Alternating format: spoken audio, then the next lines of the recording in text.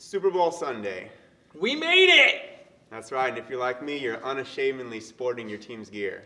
Or if you're like me, you're kind of a little weirded out that Ben called the Super Bowl back in the first promo video. Not that I like to toot my own horn, but toot toot! Little victory toot toot. Little victory toot toot.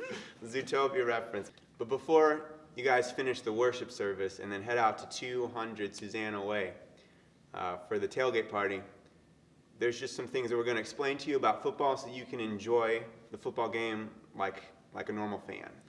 We're calling it Football LOL. That's right. It looks like 101. Oh, I get it now. So being a football fan is actually very different than actually knowing what's going on in the game. Hey, is that a Philly joke? Now we're going to very quickly just go over some basic football terms, starting with the basic positions on the field. You should start with how to score. Starting with the scoring system. First and foremost, the most important, is that moment when your plane touches down and the landing gear hits the pavement is known as a touchdown. And is worth 6 points. And is followed by a special field goal called the point after attempt, which is worth 1 point. Or a passing or running play known as a 2-point conversion, which is worth 2 points. Which is kind of like if you were a 2-point Calvinist, but now you're a 4-point Calvinist. Wow, a theology joke in church. Didn't see that one coming, man. A field goal is whenever a team kicks the little brown ball through a big yellow tuning fork at the end of the field. Which, when successful, puts 3 points on the board. A safety is whenever a player holding the ball gets tackled in his own end zone, and it's worth 2 points for the other team. Which is not to be confused with the safety, a player who plays defense at the back, usually to stop the receiver. Phil, I think we're losing them.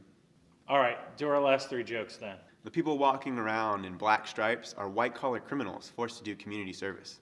And the phrase moving the chains refers back to the law that required them to be chained up together at all times.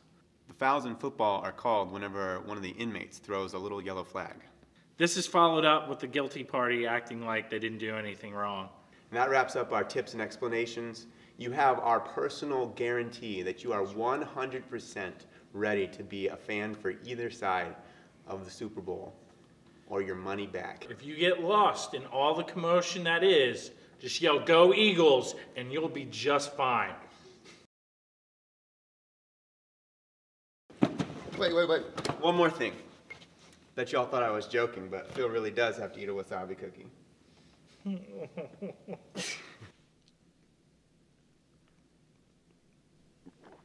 Oh, man.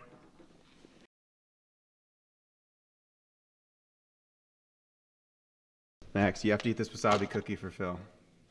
No thanks.